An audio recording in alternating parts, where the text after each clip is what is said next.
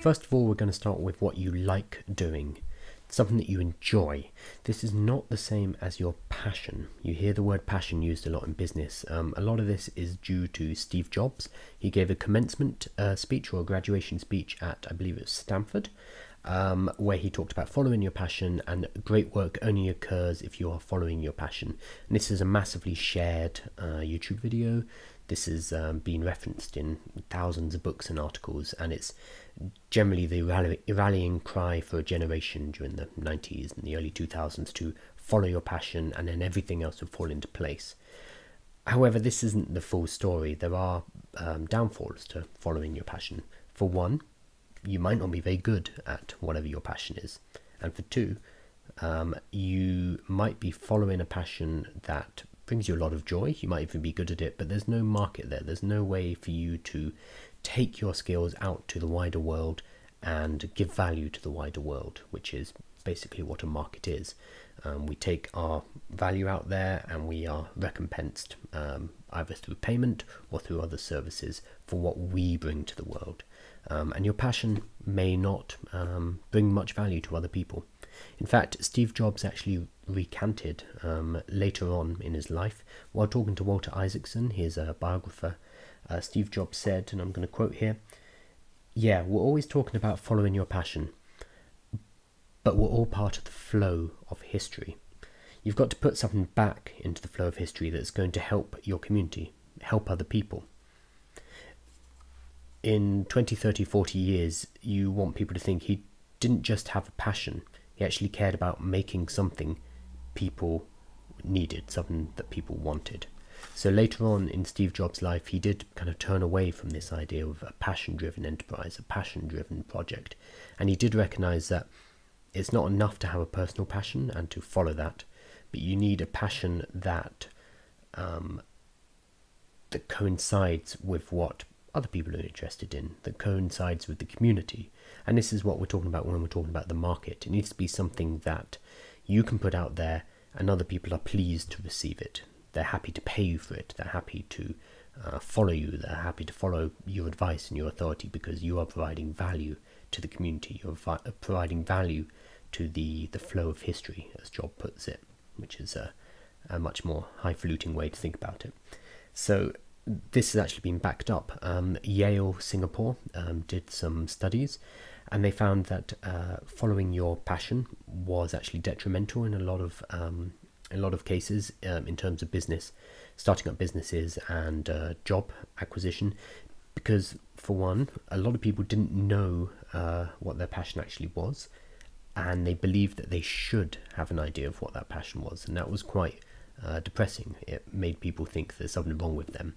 And even if they did have a passion, which was a small minority, this tended to lead to a fixed mindset where only one outcome was acceptable, and this led people down a very straight path where they weren't very flexible, and their careers and their lives suffered as a result of this because they couldn't envisage bringing other external elements from other people, other interests into their life. Instead, they were too fixed on one point, and that may or may not have been the point of greatest success for them, depending on what the wider world valued at that time. So passion actually comes from mastery rather than the other way around. They do interlock. We tend to do a lot of the things that we're good at because we enjoy doing them, and because we enjoy doing them and do them a lot, we get better at doing them. This is why you see some kids in school, for example, the sporty kids tend to get sportier because the non-sporty kids don't enjoy playing sports, therefore do not play sports and do not increase their skill level, whereas the sporty kids get sportier. So just having that head start early on is enough to build up this cascading flow of cause and effect, and then you get better at doing what it is you have dedicated your time to. And as a result, you also start to enjoy it more, and it might even become a passion, so to speak. So Mihail Csikszentmihalyi, the Hungarian psychologist and a neuroscientist. He has talked about this, talked about the idea of flow. Flow is, you might have experienced this last time you got so engaged in a task you lost track of time. You might have started writing or started on a task and you looked up and suddenly a couple of hours have passed by. You were in that task so much that you lose track of time.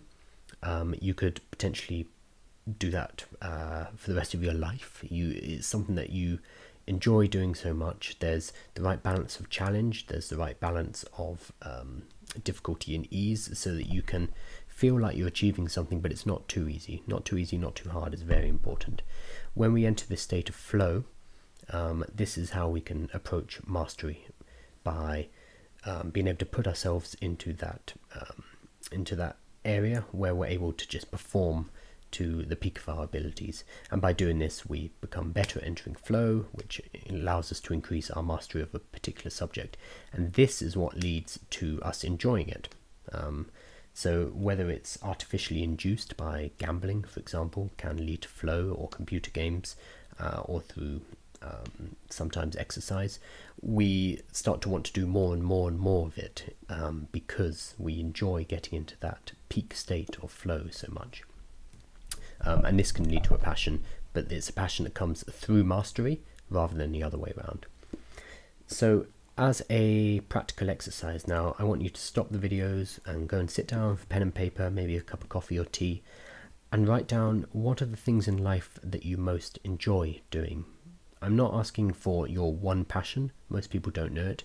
If you do, great, but try not to allow that to derail you from all the other things you enjoy, the smaller pleasures in life. So sit down and write down all the things in life and in work that you enjoy doing. What are the peak experiences that you've had in the past? For me personally, one that comes to mind immediately is I was in Nepal and I fasted for a couple of days. I was staying in a retreat, and then after 3 days of fasting I hiked up a hill, a mountain, because I had this massive flow of I suppose adrenaline and energy, and at the top I was able to look over the Himalayas, and I just sat there for a few hours, I think, before coming back down the mountain. That is a peak experience which sticks in mind. So think about in your life these kind of experiences. What were you doing? Who were you with? What kind of environment was it? These are kind of hints that are going to help you towards what you most enjoy and what you most like doing in life.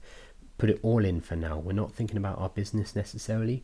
We're thinking about holistically the whole of our lives and our work. Also think of any activities you've done that you've lost sense of time. This is your flow state. Think of the last time you looked up and you realized, oh, it's dark outside. That is a very good indicator of something you enjoy doing so much that you would be happy to continue doing that in the business setting or any other setting for a sustainable period of time. So take some time now, take an afternoon, as long as you can really, or you could do this over a period of time, and just jot down every time you remember something that you really enjoy doing. And it can be super small. It could be tidying up your child's Lego, for example. It could be anything at all, but right now we just want to get these experiences down so that we can use them along with the next couple of videos to start to hone in on the intersection between what you like doing, what you're good at doing, and what there's a market for. Okay, so you go ahead and do that now. Please do this. Don't just skip to the next video, because it is going to be important moving on through this section on choosing our niche.